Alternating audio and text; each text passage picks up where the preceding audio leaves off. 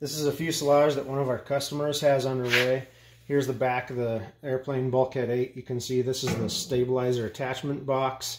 This is where the stabilizer spar attaches to.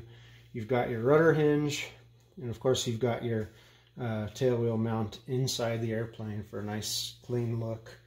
Moving forward, we've got the vertical stabilizer keel. We've got the forward horizontal stabilizer spar carry through. Now, this customer is almost done with his fuselage. Aside from, you can see that he's got to install the belly skin here still. He did take advantage of some good weather this time of year to do some painting inside of his airplane. But you can also see that he's got the widened longerons, the military style longerons. That's a little bit different on this airplane than the standard airplanes. So that's why it looks different here. He does have his seat belt, his shoulder harness lug here. The instrument panel goes here, of course, and then the baggage compartment is up here. And the baggage compartment does have a back wall, which isn't installed yet. And it does have a hatch door, which isn't installed yet.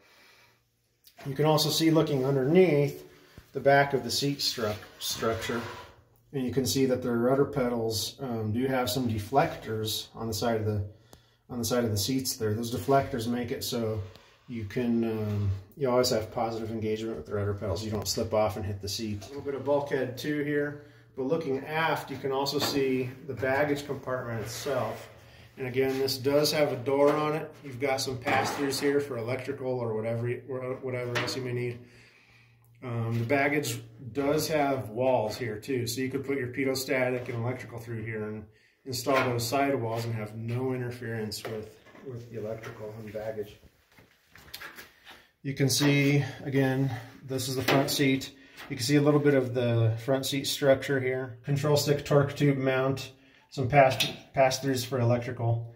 He's got his engine bearing longerons in. His engine mount pads are in, and of course his rotor pedal mount. The rotor pedal mount sticks out a little bit from bulkhead 1, and that's because there is a footwell that he installs here on the firewall. You've got your elevator idler here. Forgot to point that out. That carries the loads from the control stick up to the elevator. Your lap belt lugs and your seat back attachment angles. Very, very, very simple stuff. If you have any questions, be sure to let us know. We're very easy to get a hold of. Email, phone, whatever is the best way for you.